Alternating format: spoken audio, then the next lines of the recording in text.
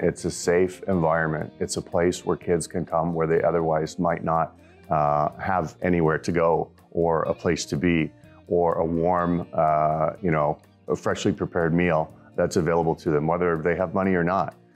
They can come here, in this environment. Parents are often working all sorts of different shifts, and both parents at the same time. So it's good to have a place where they can come and be safe until the family can get, reunited and back together for the day. The community will continue to have a need for these programs. It's not going away, and there's no reason that we would think that, the demand would be anything less than it is now.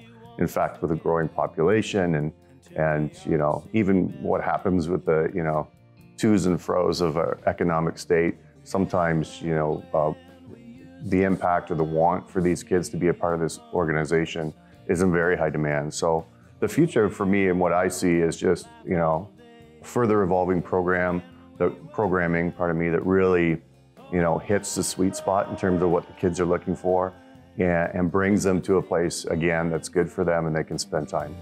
Somewhere in this mess, some peace of mind.